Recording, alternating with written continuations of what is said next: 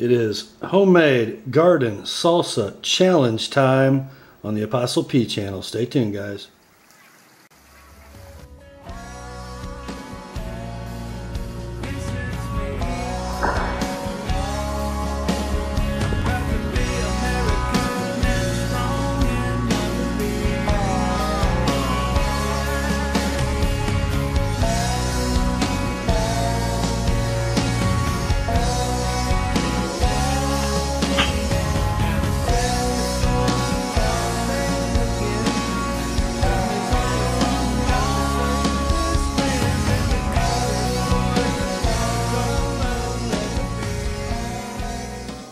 Hi gang, Rob here. It is the evening of 4 October 2013.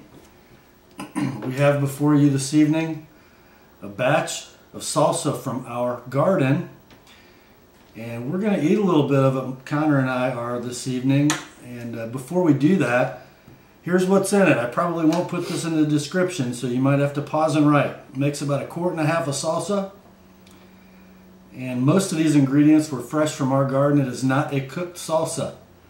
Take 5 medium-sized tomatoes, dice them, and rinse them off with a sprayer in a colander in your sink to get rid of the juicy stuff, because it makes the salsa a little chunkier to do that, not so watered down. 5 whole jalapeno peppers, just halve them, leave the seeds in. 2 jalapeno peppers, halve them, leave the seeds in. Coarsely chop 1 large onion. Coarsely chop 1/3 cup of cilantro. About 3 cloves of garlic. I use the crushed stuff in the jar. It comes in the garlicky, juicy oil stuff. Let's see what else we got in there. Oh, juice of 3 limes. About 2 tablespoons of Worcestershire sauce. Salt and pepper to taste. I think that's it. Is that it? I guess. Okay. And what you get is a pretty warm salsa, especially with the seeds in it.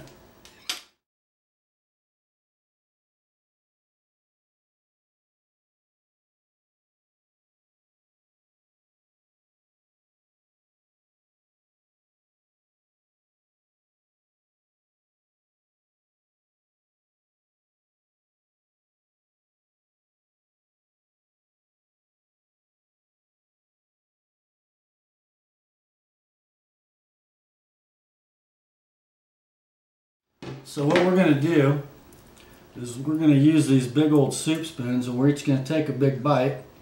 Nothing to drink, as you can see, and we'll sort of describe what we're feeling. I'll go first. All right. Try to get the chunkiness. Okay, big old bite. Ready? Mmm.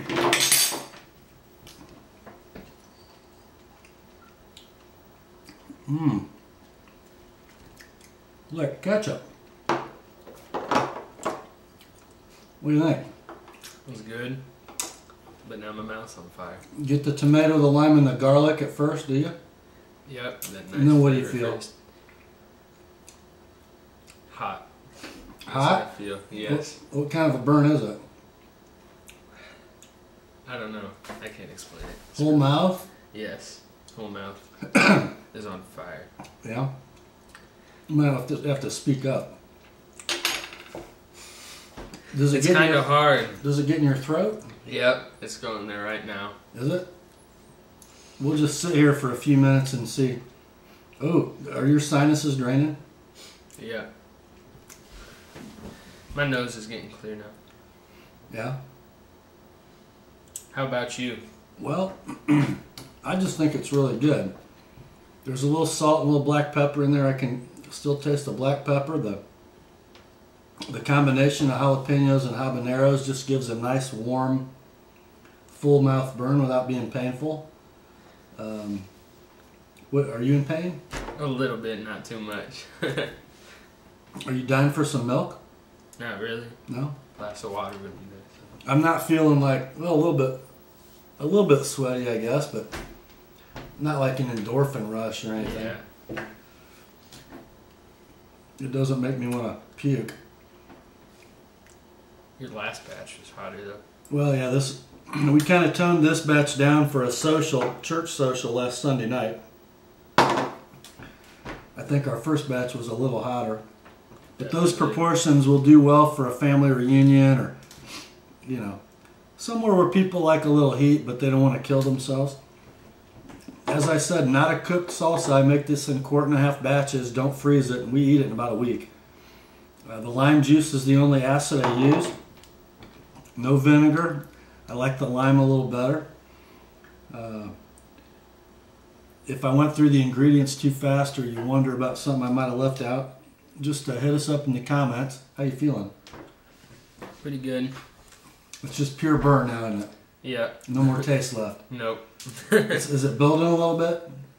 Kinda. It's kind of staying constant right now. You need to wash it down with some of that ghost pepper sauce? No, I'll be fine. You should put that in this sometime. Yeah. To make it You're really going to hot. live, though, huh? Yep. All right.